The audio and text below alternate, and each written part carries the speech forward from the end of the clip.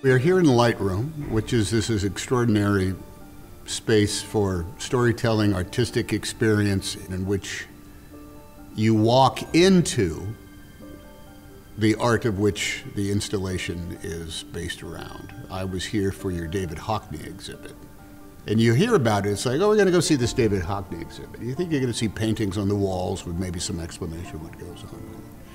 But because of the huge, huge room that you are in, I walked into not just a David Hockney painting, but the painting of a David Hockney painting by David Hockney.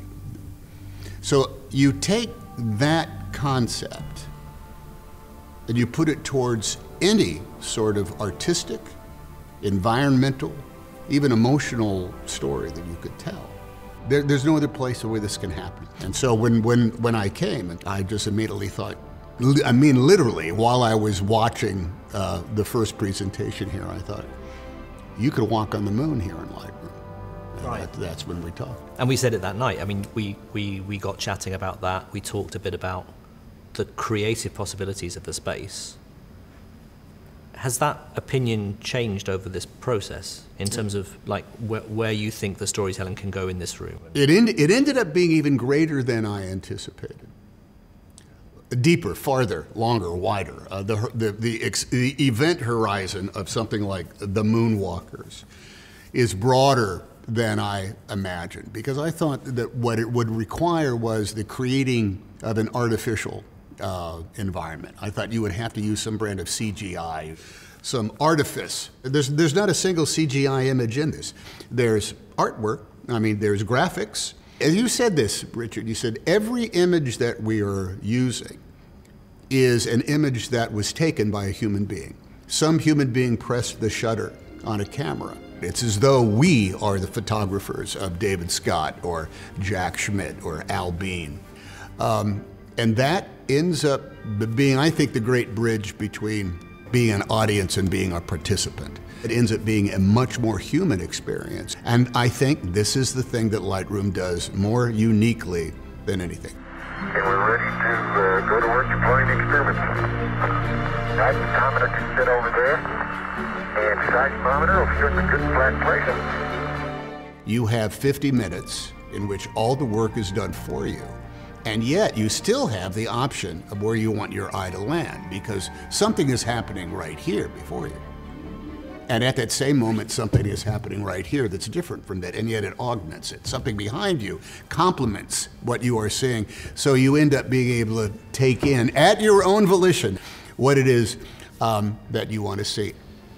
If you take a look at the people around you, everyone they're looking at some other vantage point, and they're all legitimate vantage points. I mean, I was here certainly, and I would say, oh, look at that, check it out behind. I was with my wife, and I said, look behind you. Oh, look at that. You have to have 20 pairs of eyes in order to see everything at the same amount of time. So there is this opportunity to explore the subject even more than is presented to you in the first place. That just makes, it makes a 50-page story actually 1,000 pages long, because you can keep going back for more and more options, and that's unique. But why, some say, the moon? Why choose this as our goal? There's a way that, particularly like this show, like Moonwalkers, there's a way that this could be medicine.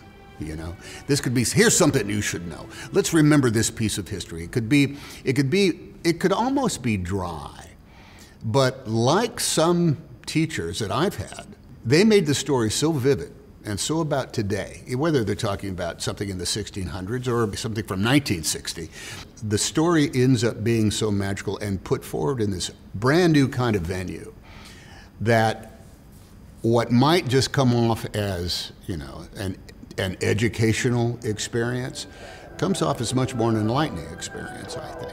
Certainly entertaining.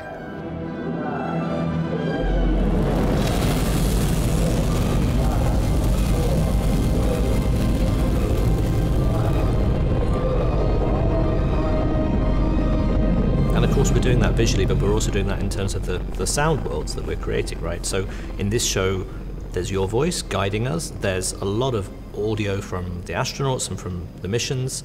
And then there's Anne Nikitin's score, like supporting all of this and sometimes overwhelming this and sort of taking you to a more emotional, music-led place. So tell us a bit about that and how you bring all those bits together.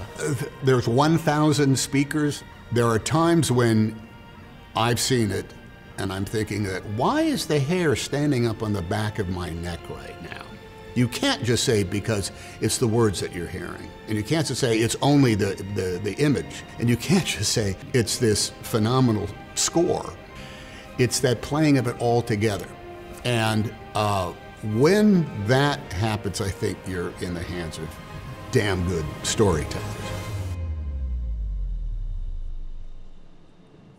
But humans are going back.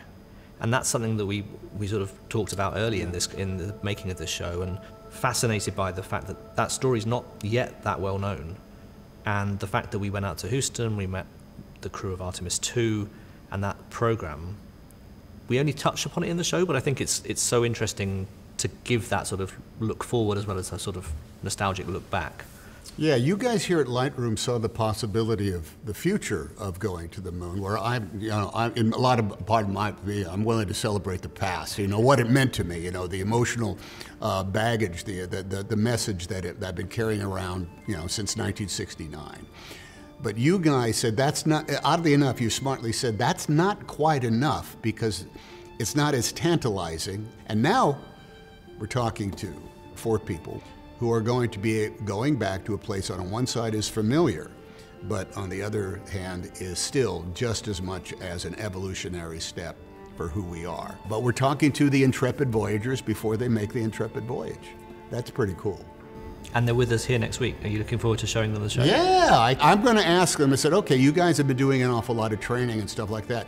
What did you learn from this show at Lightroom? What did you see that you've never seen before? I bet you they're going to come back with a couple of things.